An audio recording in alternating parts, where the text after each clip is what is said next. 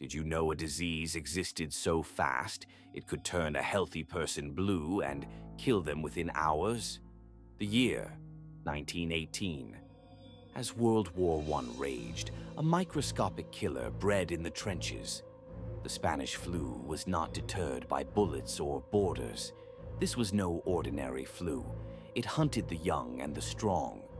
For those 20 to 40, your robust immune system became your undoing, triggering catastrophic internal self-destruction.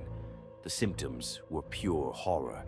Victims were fine at breakfast, shivering by noon, dead by nightfall.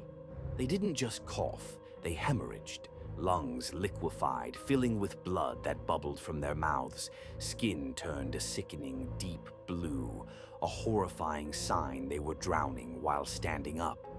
Governments covered it up, calling it three-day fever.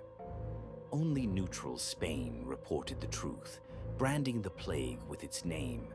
It tore across the globe in 3 waves. The second wave, autumn 1918, was an apocalypse. Cities became morgues, families were wiped out, coffins were stacked like firewood, society seized up as doctors and gravediggers dropped dead on the job. When the plague burned itself out, the statistics were a scar on history, 50 to 100 million dead worldwide. It killed more in 6 months than the Black Death killed in a century. The Spanish flu vanished, leaving a world haunted by a generation stolen.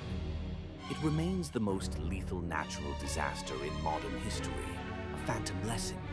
The most dangerous enemy is the one you can't see, and it is always waiting to return.